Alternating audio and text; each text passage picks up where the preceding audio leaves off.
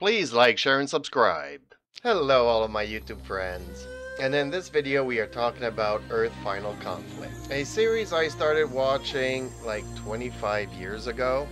So let's just start off by saying this was another one of Gene Roddenberry's spin-off series.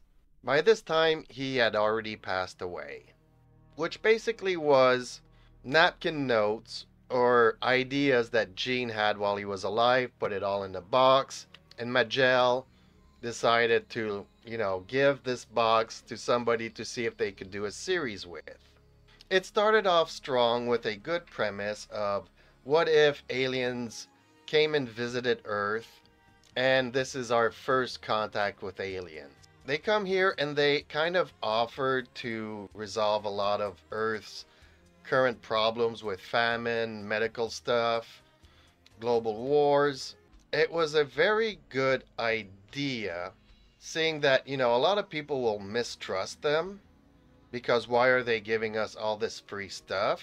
So there's this duality within the aliens. Some are here to help us, some have an hidden agenda. I did not always like the show as such. It had a good idea and it hooked me in. Having said that, it's also not Star Trek, so a lot of the fan base or the viewers were not into this show. And after the first season, the creators decided to bring it into another direction, trying to bring in a broader audience. And I feel that's where they lost the main focus of the show.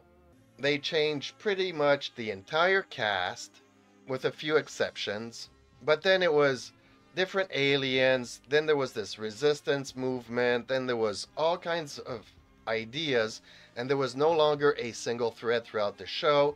It was just one episode, this is what happens, we go here, we do this. It lacked cohesion, it lacked an underlying main story. It was just ideas thrown on the wall to see what would stick. So personally, I can't recommend this series.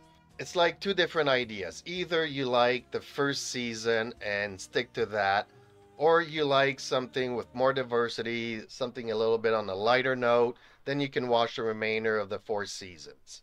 But I'm interested in knowing what you think, so let me know in the comments down below, and hopefully I'll see you in the next video.